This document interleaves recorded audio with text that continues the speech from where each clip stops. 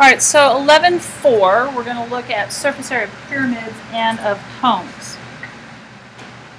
So we looked at the two kind of shapes yesterday that didn't have points.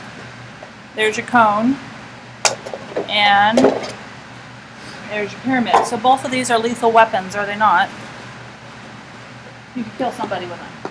Oh, please don't, though. Death by geometry. Not good. Okay, so these have in common the fact that they both have one base, right? And all of the lateral faces go to a point. So for your pyramid, don't attempt to draw this. I just want you to see how the formula is derived.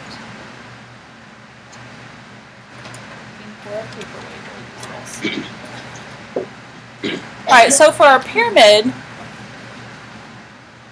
we happen to have on this one a regular hexagon.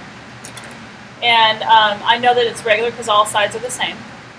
And that means that all of these bases of these triangles are also S. In other words, the same length as the sides of that hexagonal base.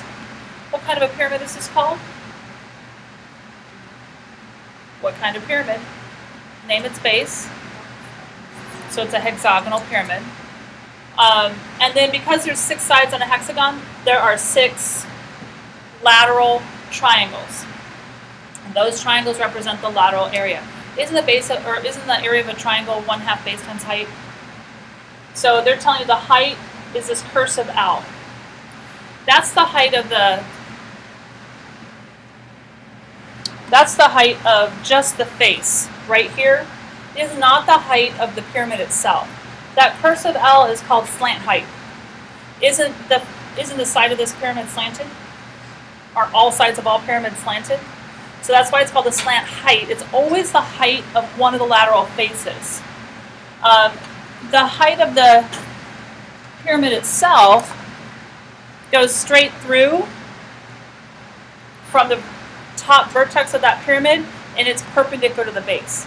So my red pen here is the height of the pyramid itself. What you're going to find in some of these problems is that they're going to use special right triangles, Pythagorean's theorem, in order for you to find the height and or the slant height. Because if I give you the height of the prism and I give you the slant height, doesn't that form 2 sides of a right triangle?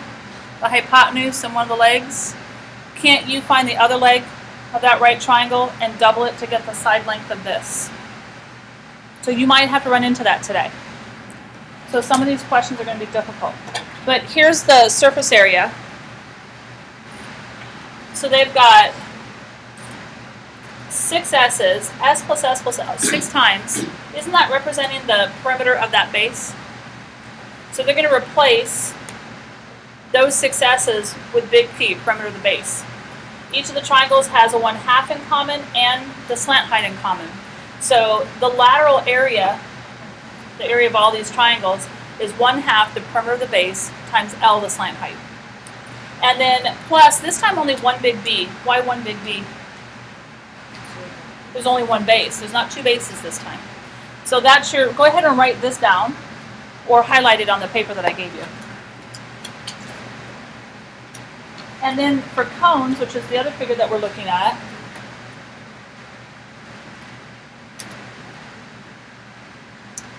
what's nice about this picture is they have taken the cone and they've cut right along here on the cone, and they've opened up. I don't know if you've ever had, well, surely you've had a snow cone before, right? They had a snow cone in a paper cup that looks like this. They used to make snow cones in little paper cups that look like this. They also, you know the water coolers where you get water from that bubble up? The cups in the water coolers used to look like this too. But my point being is if you took that cup and cut it straight down here, like they've done here, and open it up, it really doesn't make a complete circle. It makes part of a circle, doesn't it? So they have used area of a sector, so they've gone through here and explained how they've used area of a sector in order to find this, because they've taken the area of this sector out of the total area of that circle. And so that's how they came up with the lateral area. This is your lateral area on the cone. It looks like a Pac-Man figure, doesn't it? And so that comes out to be pi r L. What's L again? Slant height. So the slant height on a cone, again, looks like the slant height on the pyramid. Now I have to warn you that there's a difference on the pyramid between, this is the edge right here of the pyramid. This is the slant height. Oftentimes they're going to give you the edge where my black pen is, and you have to come up with a slant height. How are you going to do that? What does my red pen, my black pen, and this part of the pyramid make? A right triangle. Can't you use Pythagoras theorem to find? Either they're going to give you this side, which is bisected by my slant height, and you could find the slant height using Pythagoras theorem. You have to know where the right angles are. So this is going to be a bit more challenging than yesterday. All right, so your total surface area, this is your lateral, and then we're going to add pi r squared, because isn't that the area of the circular base? Now you'll notice that the lateral areas of the pyramid and the cones have something in common. What are they? The slant height. Yesterday, what did the lateral area of the prism and the cylinder have in common? Height. So whichever part of the formula has height in it, either slant height or regular height, that's your lateral area of the formula. You need to know that because it's not going to be broken out for you. All right, so let's look at your study guide.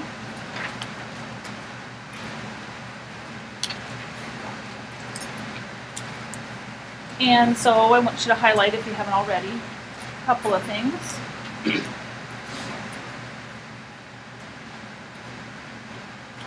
So here's your total surface area for your cone. And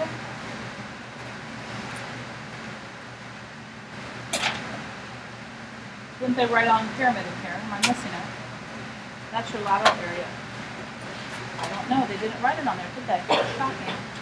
So for your total surface area for a pyramid, what is it? 1/2 P cursive L plus what? Big B.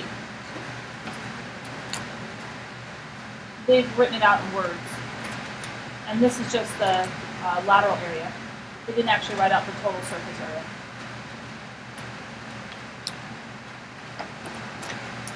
And then along here, just to clarify some parts of pyramids, they've given you an example of parts of the pyramid. So from the top of the vertex, perpendicular to the base, is always the height of that pyramid. Same thing goes for the cone. Here's that height of the cone. It's also perpendicular to the base. All of these triangular faces are your lateral faces. You have a lateral edge that I said was not the slant height. Don't get sucked into that. This is your slant height. Phew. That was fun. So that's your slant height. And that's the biggest error that you're going to make is your slant height. So I'm just cautioning you on that now. All right, so let's look at a couple of examples. I've got all my answers on here. Let's get one that doesn't have answers.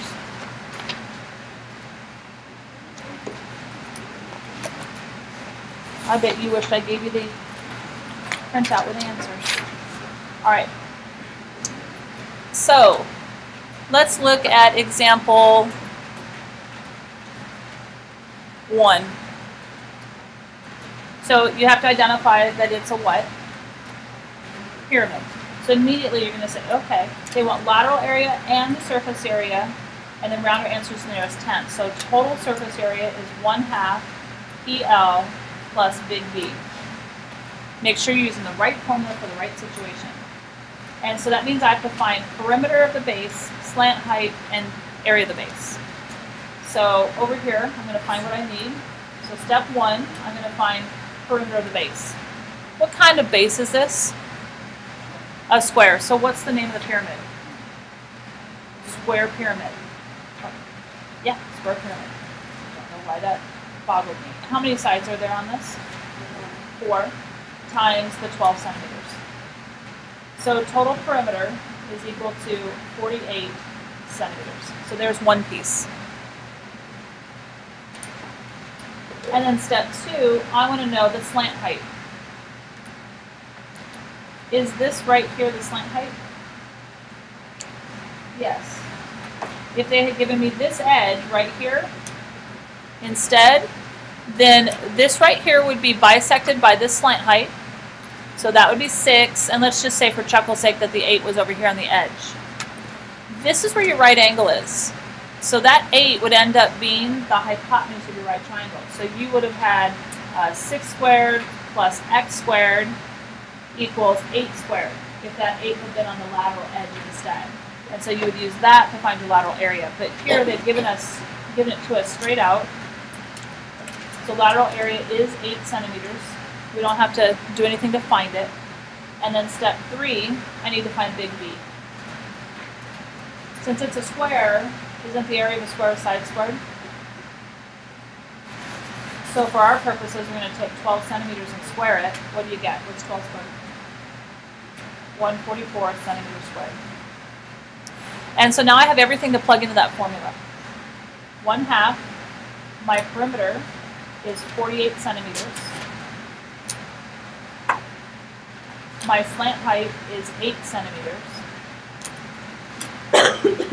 And my big B is 144 centimeters squared. So I'm going to break out the handy dandy calculator.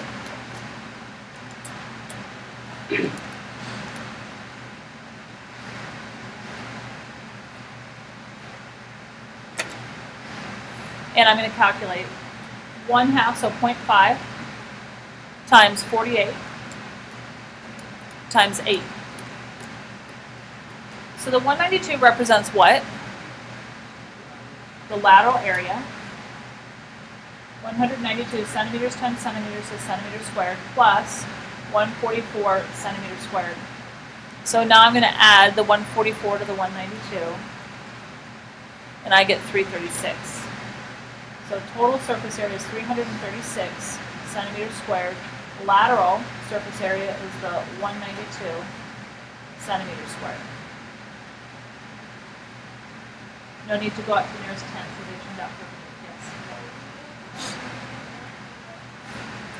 I can't hear you because of this air conditioning. The 144 I took over here. Big B was a square, so side squared is the area for a square.